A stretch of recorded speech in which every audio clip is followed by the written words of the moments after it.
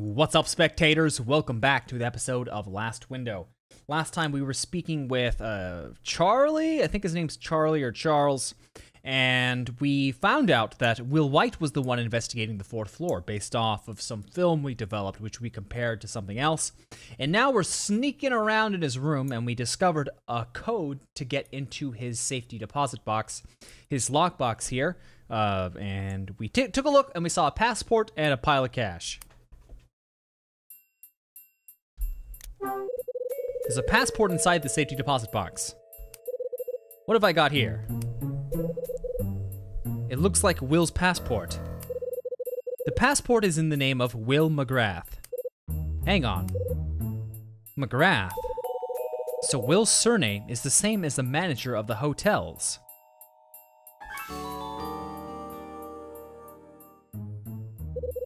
I take Will's passport. Huh? Passports didn't look like that in the whatever this year is. That's like the most modern passport with a chip in it and everything. Silly. I hear the sound of somebody knocking on the door. Not again. Guess I better keep the noise down. Alright, we'll just hang tight for a bit.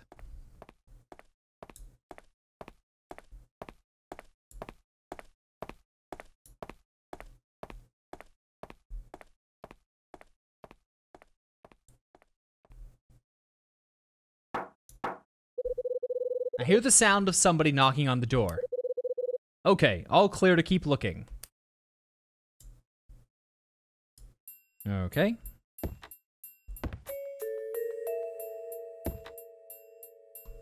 Come on.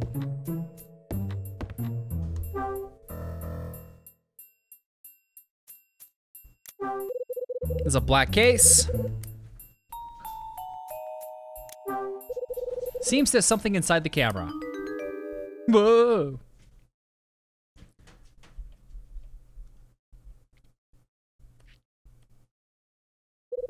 Looks like this is where you put the film in. Can't open the flap.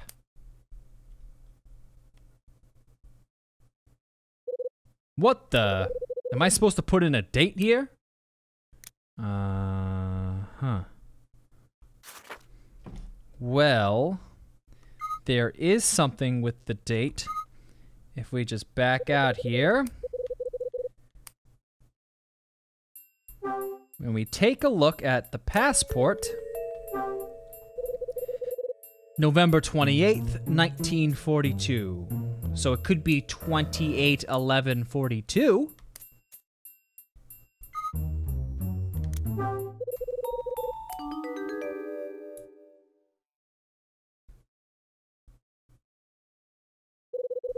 Yes, come on.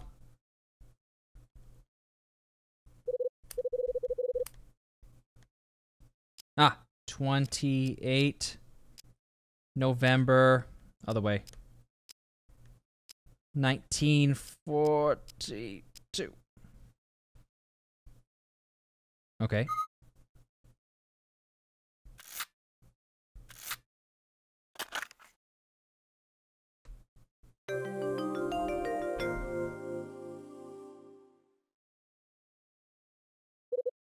That did it. What's this? It's pretty tattered, but it looks like it was a postcard. Also, I can make out a signature on the edge. Michael McGrath. Wasn't he? I take the torn postcard. Why on earth would anyone want to stuff half a postcard from the hotel manager into this toy camera? I suddenly get a hint of a presence other than my own. But it's already too late. I feel the muzzle of a gun pressed up against my back. Really? You didn't notice any of this? There's nothing I can do other than stay still in amazement. I hear a cold voice from behind me say, "What are you doing here?" "Just having a look at your room. Do you mind?" I needed to find out exactly who you were. "What were you looking for in here? Speak up." "If you want me to talk, how about putting the piece down?" "I'm a reasonable man, sure, why not?" The pressure on my back disappears. "How'd you get in here?" The door was open, so I just came in. You're gonna have to do better than that. Unless, of course, you want me to put a bullet in you.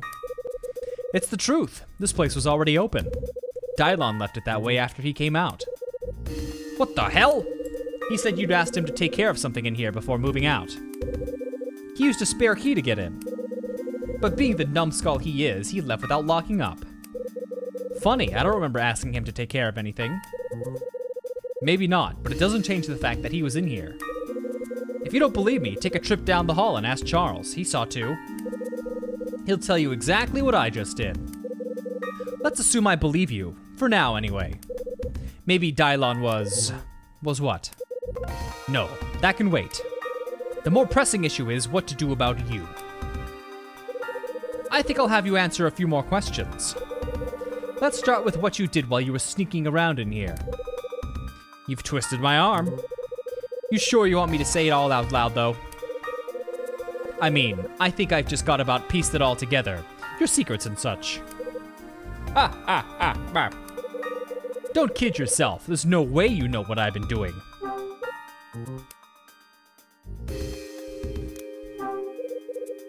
Nice try. I'm onto you. You are you? Well then, let's just see how much you think you know. For starters, I know what your real job is. You've been earning a pretty penny too, by all accounts. And what is it you think I've been doing to earn all this money?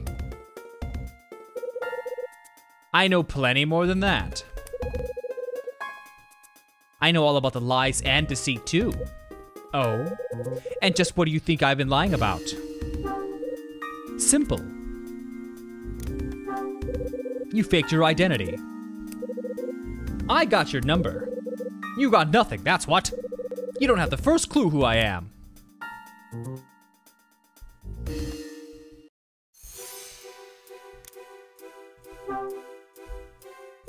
Your real name is... Will White!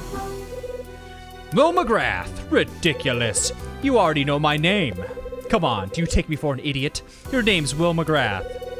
Can you actually hear yourself? Have you got any proof to back up your outrageous claims? Yes.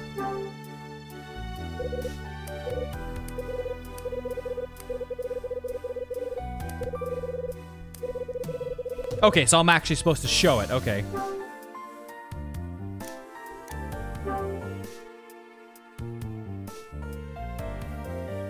Take a look at this.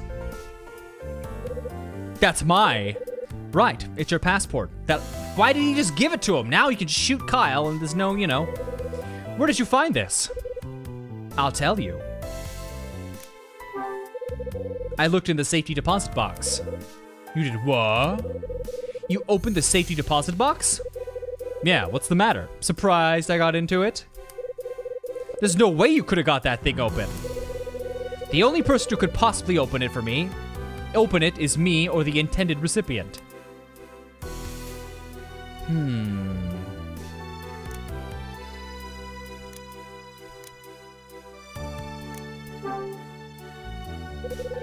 Where did the banknotes come from? Don't try to weasel out of it. Tell me. I'm talking about the banknotes in the box. Okay. What are you trying to trade? What are you trading in exchange for the banknotes? It must be something fairly significant for the price you've been paid. Save your breath. I've had enough of your damn prying. It's not gonna be your day then. My prying's just getting started.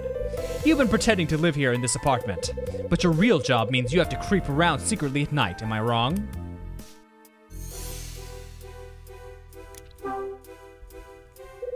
Will McGrath, that's your real name after all. It is. Well done.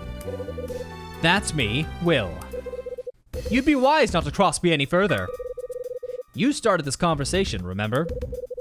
Maybe it's going to take a bullet to shut you up after all. Yeah, I'll take a rain check on that. Besides, I doubt you've got the balls to shoot me right here in this place. That's what you think, is it? Think about it. If you shoot me here, how long is it going to take for the other residents to come running? And I'm sure you aren't looking for any more publicity. Brave words for someone in your position. So anyway, now I've blown your cover, Mr. McGrath. What to do about it? Luckily for you, I'm not going to rat you out to the police. If you must know, I only snuck in here to find out something I've been investigating, in the hope of unveiling the truth. And I think you can shed some light on it. I see. Well, Mr. Hyde, would you care to share it with me? What exactly are you looking for? What do you mean by truth? That's easy. I want to know about 25 years ago.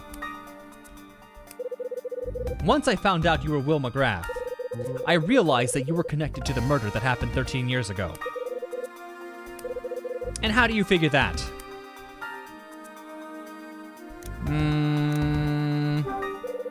Because you're the victim's son. I'm afraid not. The victim of the murder 13 years ago, Kathy McGrath, was the manager's wife. McGrath's a common enough name. Just because we share it doesn't mean I'm related. You seem to enjoy jumping to conclusions. There's no jumping here. It's all based on evidence. If that's the case, please show me.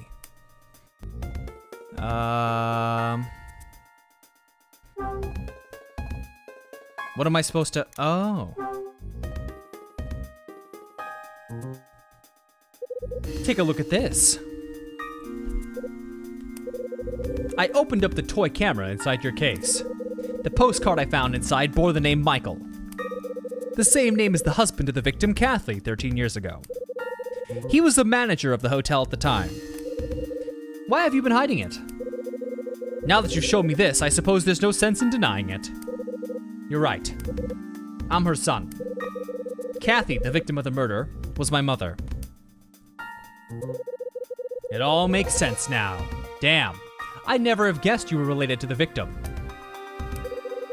No use in keeping quiet now. You may as well talk. What do you want me to say? Tell me everything. I want to hear exactly what you hope to gain from all this. I have absolutely no idea what you're saying. I live here under a false name, I'll grant you that. I'm a guy who does a job I'd rather the other tenants didn't know about. The same guy whose mother was murdered in the past. How's that for the truth? So, now you know everything. What do you have to say? Wow, that was almost half convincing. You think I was born yesterday? There's no way in hell you've told me everything. Oh? Last chance. Spill it. What have you been doing in this building? What were you trying to gain by using me? Time for you to cut the bull and tell me the truth. Why are you living here in this building? What are you up to? Nothing, I'm just the tenant. I'm living here just like you are.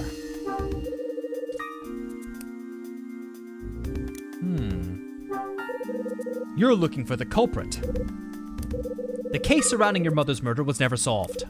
So you're here trying to find out who the culprit is. Maybe I am. What of it? Some of what you're saying is close to the truth, but you're not quite on the money. Mr. McGrath, do not get cryptic with me. I'm not searching for my mother's murderer. I decided to live here after I found out who did it. Mr. Hyde, you and I have shared very similar experiences. Both of us have had a parent murdered. Your father was killed 25 years ago and my mother 13 years ago. Both cases remain unsolved. What are you getting at? However, though our paths are distinctly similar, we have adopted different approaches. You were once a detective, yet you chose not to look into your father's case. You're even living in a place that may still be able to shed light on things, but do nothing. You're not even trying to find out the truth. And that's the reason I'm so angered by you. And the reason I chose to point you in the right direction. Are you for real? So the order sheet was your doing. That would be telling. Come on, you told me this much, no sense in stopping here. Which direction were you trying to point me in? That's simple. And what did you mean with what you just said? You said we had distinctly different approaches to our respective pasts. Tell me what you meant by that. It's all about something that I possess, but you don't. A burning desire to get even with the person who's responsible. I'll not rest until the person responsible for my mother's death has been made to pay. And since the justice system has failed in its attempt, I must get revenge.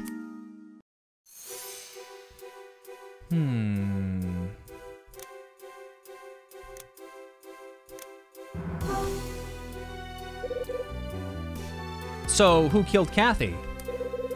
The main person responsible is already dead, but their accomplice is still around. Are you referring to... Mrs. Patrice? Right first time. I moved in here in order to be in a position to take my revenge on her. I originally intended to crush her throat with my bare hands. I don't want to hear that. But then something appeared and got in the way of my plan.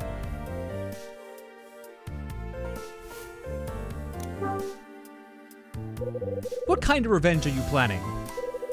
Wouldn't you like to know? Pitiful. Just pitiful.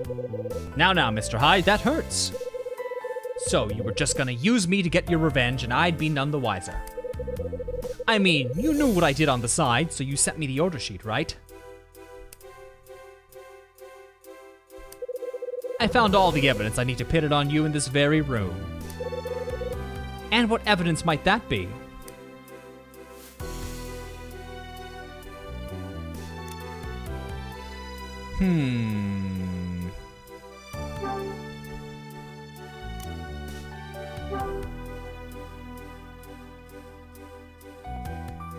Here's your evidence. It was you, wasn't it? You sent me the order sheet. Congratulations, Mr. Hyde. And what about other things I found? Like, oh. That's it.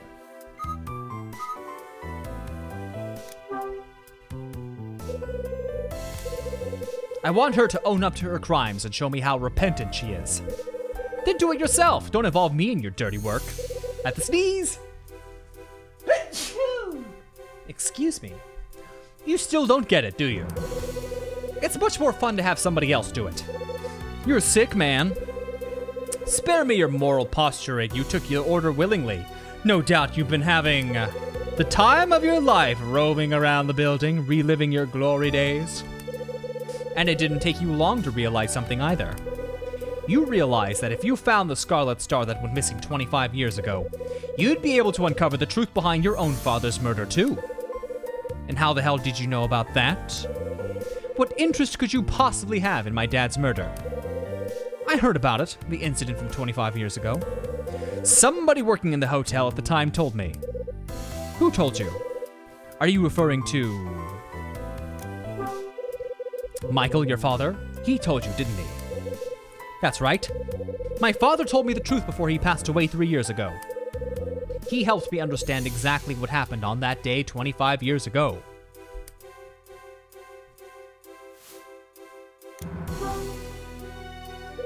What got in the way of your plan? I learned that my mother's murder was triggered by the incident 25 years ago, and I learned that that was due to the involvement of an organized crime syndicate. Yes, and not just any. One that you're very familiar with. None other than Nile. Nile were involved. They were indeed. How the hell did they come into what went on here? That's something I can't help you with, I'm afraid. All I know is that their involvement in that incident complicated matters. What happened 25 years ago? A safe was broken into on the premises of Hotel Cape West. The item stolen was known as the Scarlet Star. The person who stole it was your father.